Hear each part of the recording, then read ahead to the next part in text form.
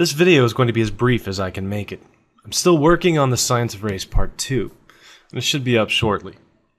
Be sure to join us on the Magic Sandwich Show tomorrow. Our guest will be theoretical bullshit, and I think we'll have an interesting and lively discussion. It's the usual time, usual place. I want to talk about Thunderfoot and his recent expulsion from Freethought Blogs by P.Z. Myers. I consider Thunder a friend, even when we don't always agree, and I thought PZ's actions were pretty dodgy. What I want to address, though, is the psychology behind this interaction. To briefly recount the events in question, Thunder kicked off his new blog with posts on the issue of sexism at atheist conferences. He tried to apply his usual rational, objective perspective to come at the issue as an outsider, a neutral party, a non-combatant. It's the same thing I try to do with controversial issues. That's precisely the problem, though. Thunder hasn't been involved in the long history of feminist thought in the secular movement. PZ has. Thunder doesn't have a strong opinion, hasn't engaged in debates, and hasn't fought this battle for the last few decades. PZ has. I'll give you an example of what it must have looked like to PZ. Imagine that Stephen Hawking was asked to speak to a group of evolutionary biologists. He offers, as an unbiased observer, the position that perhaps intelligent design really ought to be taught alongside evolution in the public school classroom, as an exercise in critical thinking. Jeannie Scott of the NCSC is sitting in the front row. How would she feel? She'd have a headache from the Lightspeed facepalm.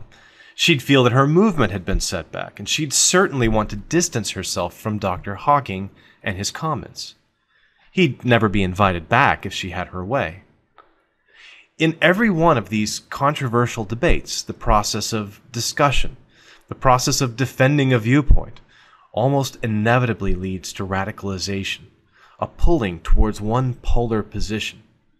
Eventually, we have two sides trading barbs, the discussion brought to a halt by too many harsh words, like two armies lined up across a no-man's land.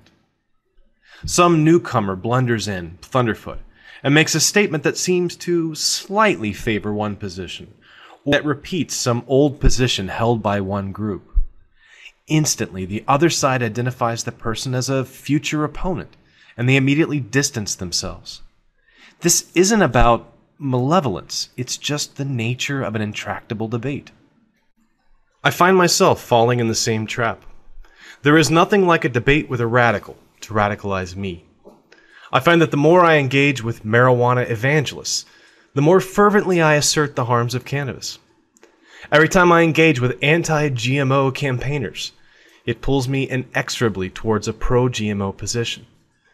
Being presented with outrageous statements makes us rush to the defense of a position of reason, but it generates a momentum towards the opposite pole. It takes a conscious effort on my part to maintain my open-mindedness, and I don't always succeed. I don't particularly care if Thunderfoot's position was right or wrong, mostly because I have no investment in feminism or its opposition, no reason to engage on this issue. His video may have oversimplified the issue, or it may be outright wrong and hurt the cause of a diverse secular community.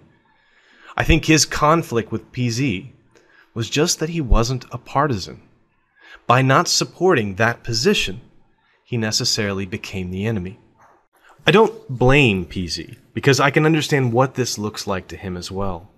He cares about the diversity of the secular community, and to him, Thunder's post threatened that cause. The only victory to be had in these situations is peaceful coexistence. PZ saw to it that Thunder no longer had a home or a voice at Freethought Blogs. That I will condemn. It would have been better to simply acknowledge the disagreement, maybe attempt to expose the flaws in Thunder's position, and move on. There is a certain irony to being dropped by a blog created for the purpose of free thought. FTB was created specifically in response to this kind of restrictive editorial control of content. Even the issue at hand is the topic of how we maintain a diversity of people and opinions. I think that cause was harmed by the example PZ set here. I can appreciate his perspective and his goals, but I think he went about it the wrong way.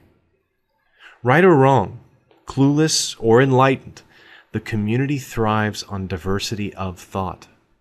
The smartest people I know are the ones who surround themselves with opposing viewpoints. Thanks for watching.